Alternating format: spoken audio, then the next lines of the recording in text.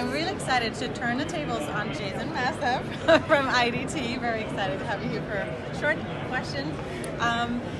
What's new in the lab space, and what do labs look for when they buy a mill?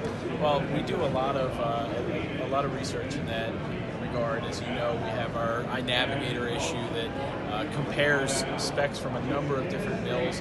And I was actually just sitting in on some education yesterday, talking about mills, and I think it really just varies as to what labs are looking for what. You know, there's no one mill that's perfect for everybody. As you guys know, you have different mills that suit different laboratories. You know, there's whether you're looking for speed and production, whether it depends on exactly what kinds of products we're doing, and then as you know very well, a lot of the newer features with the disc changers and that kind of thing is definitely hot. Fantastic! Thank you so much for sharing your insight. Thank you for having me. We're very excited to welcome Ali Tavasoli here today. He's an industry expert who's been working with VHF machines for the past 7 years and has also been involved in regulatory validation and university studies for VHF machines.